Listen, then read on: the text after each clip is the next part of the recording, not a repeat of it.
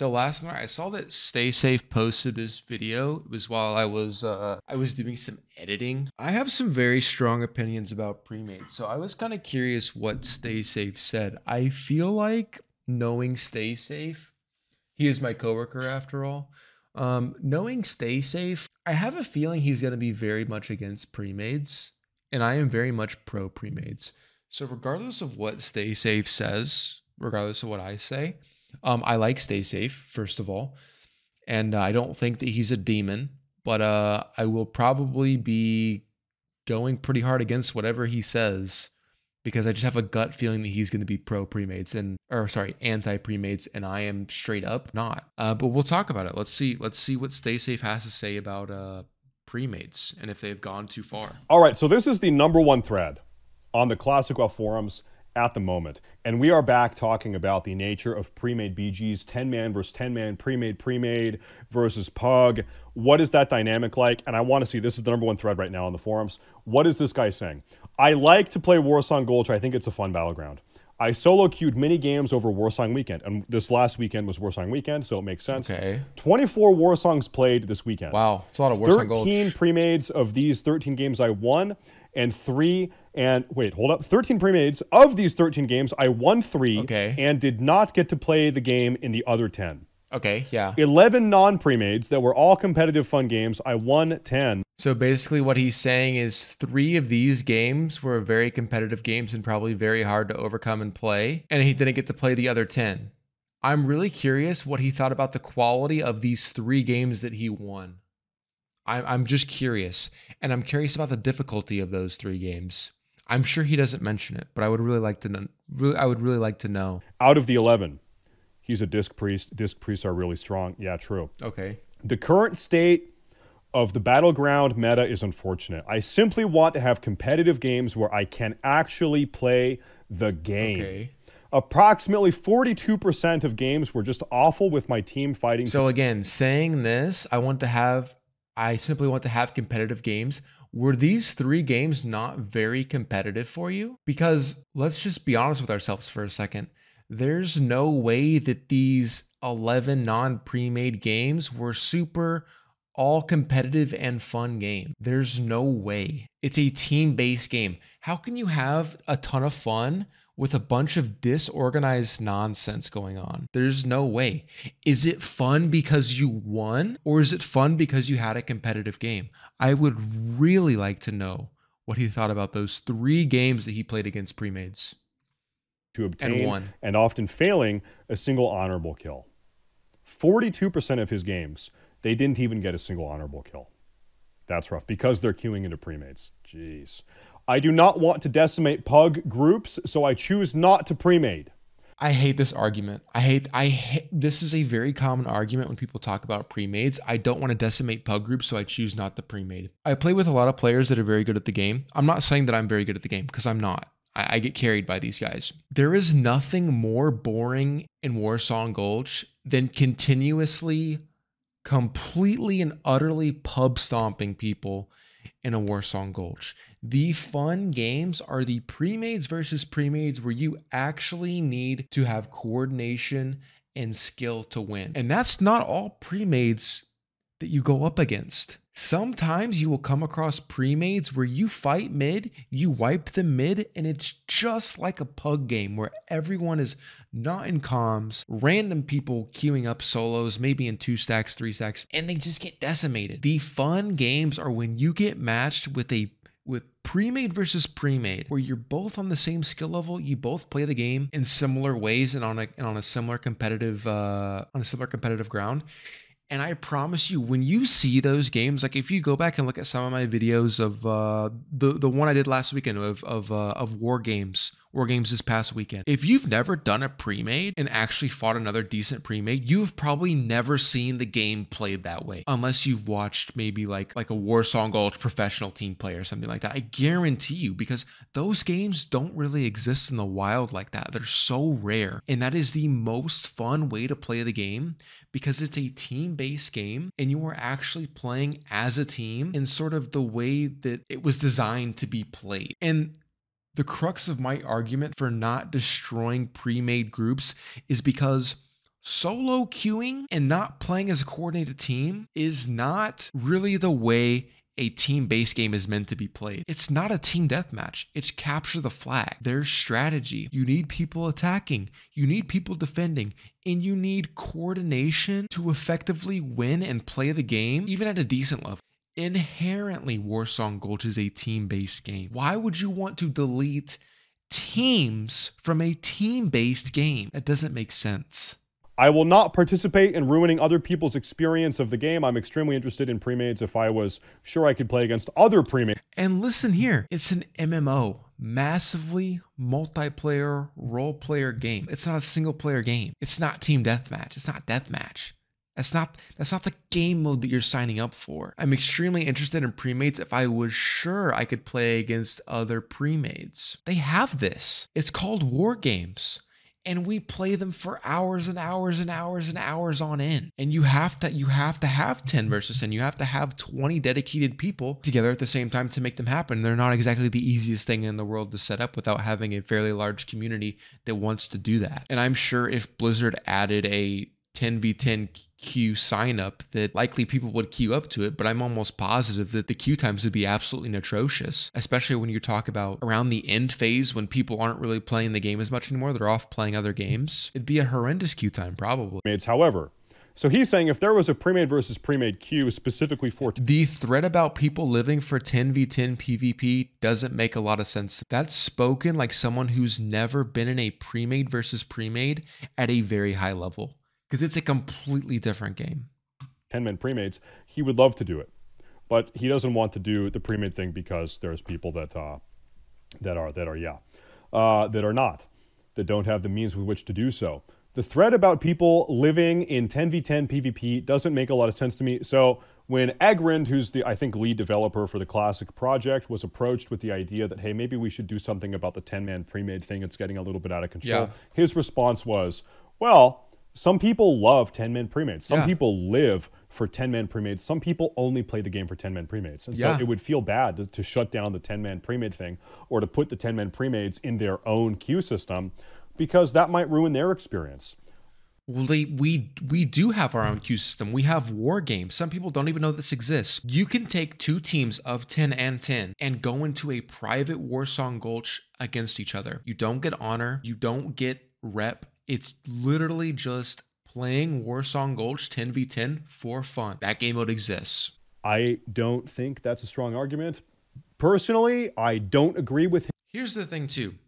What makes you say that your version, your way to play a team-based game, by the way, is better than somebody else's? That's like me saying that when we're raiding, you have to min-max. You have to, and you have no other choice. You are not allowed to go make your own group, queue your own ways. You have to come play raids with me how I want you to play them. That is not an argument that the casual person wants to hear. And just because the casual person is making that argument to, I would say, more hardcore PvPers, suddenly they think that's okay. It's like the same argument. It's the same argument with min-maxers. I get it all the time on my YouTube channel, man. People say, why don't you just shut up and play the way the game is meant to be played? Why are you min-maxing everything?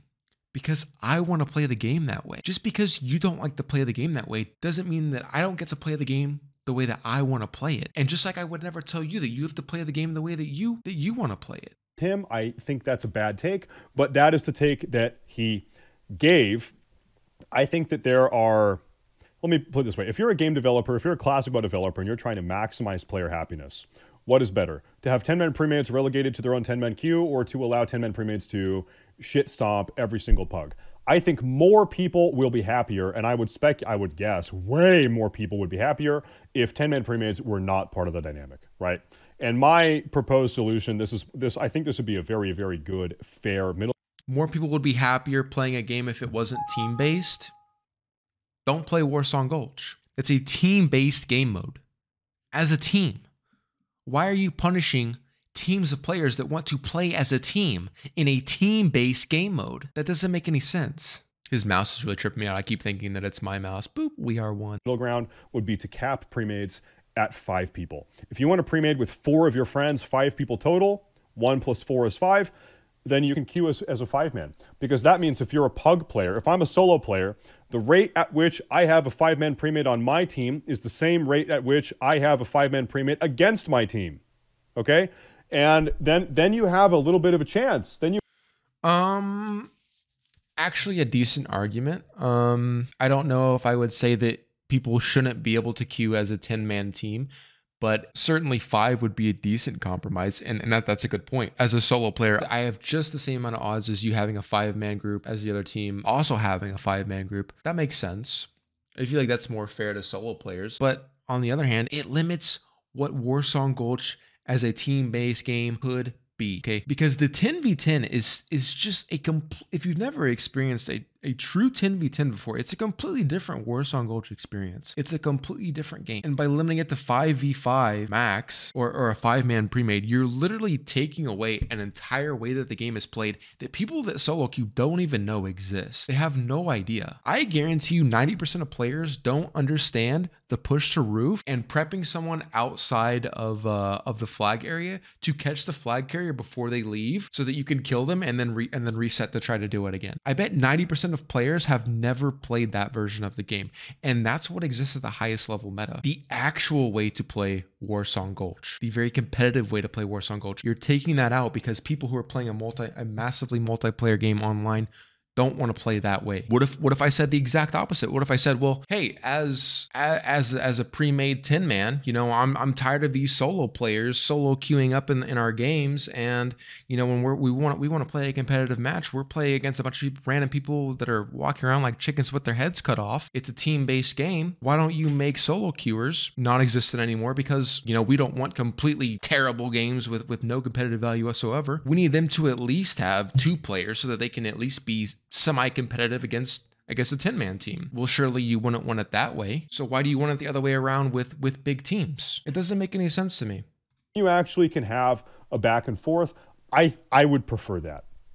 I know you're not going to believe this if you're listening in on YouTube or Twitch or whatever, but I actually solo queue all the time. I really do. In fact, I solo queue almost all of the time. I very rarely am queuing BGs. And this guy's complaint about getting stomped by premades, it's like it's pretty bad. It's a lot. It's rough. And so I know the answer is, oh well, you just need a premade.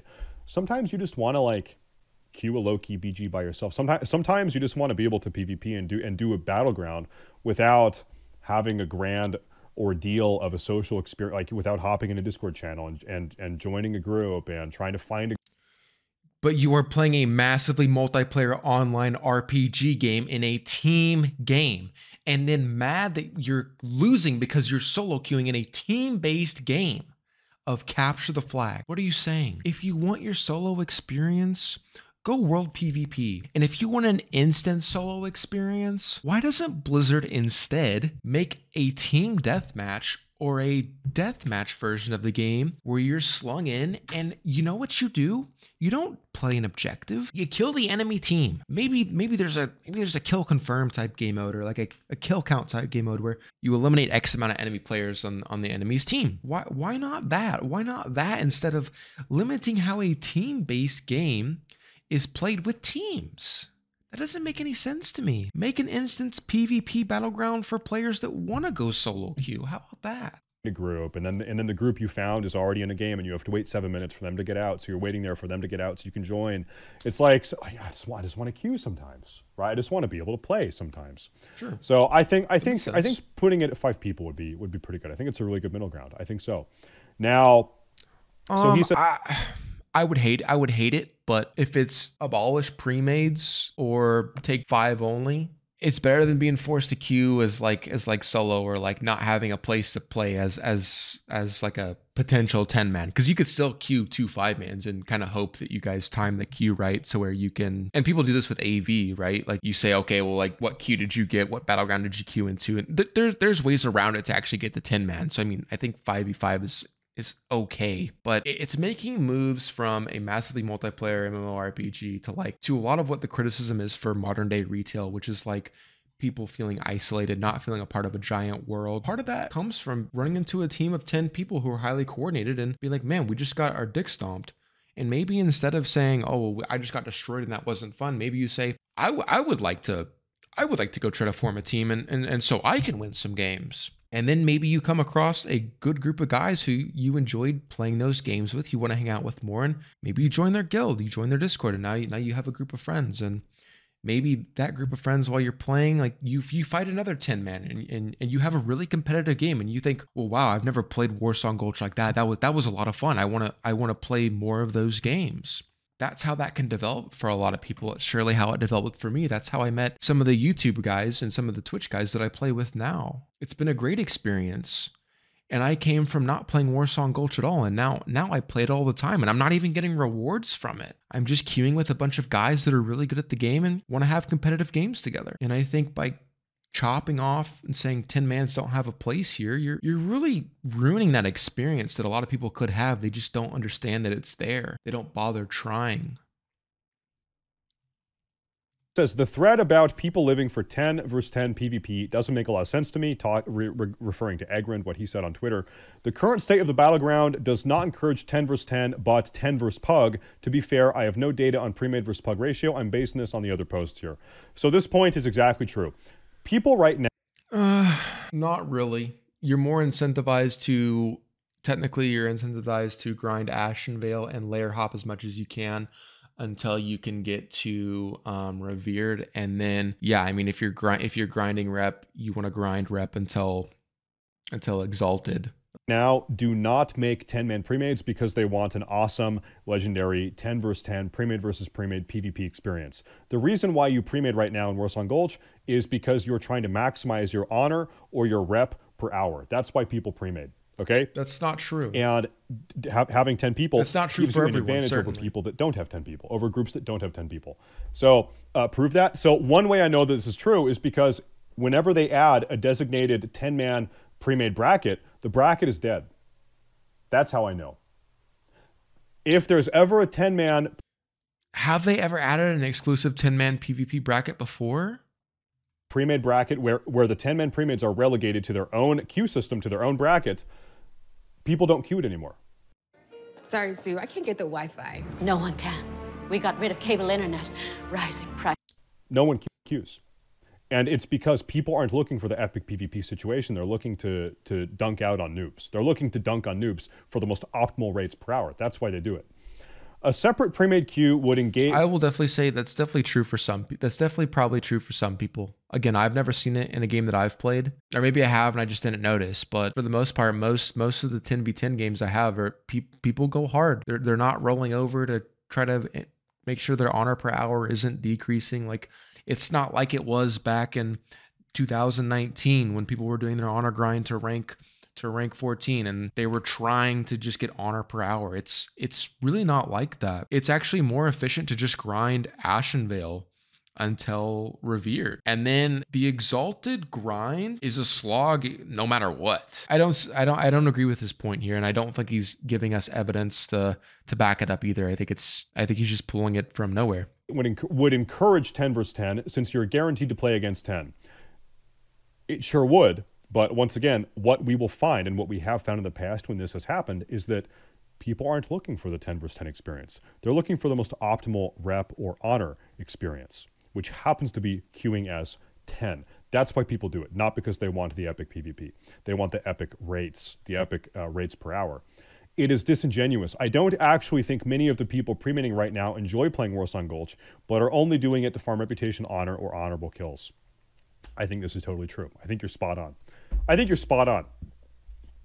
Now he says, I hope the developers do something soon because it is clearly a problematic feature in SOD that is discouraging many players from queuing up. Yeah, I think what happens is that over time, if every time... I don't think that's true. Because like once you are level 25 and you've been level 25 for let's say like 5 raid lockouts, that's like what, like 2.5 weeks, maybe let's say 6 lockouts. That's about 3 weeks, right?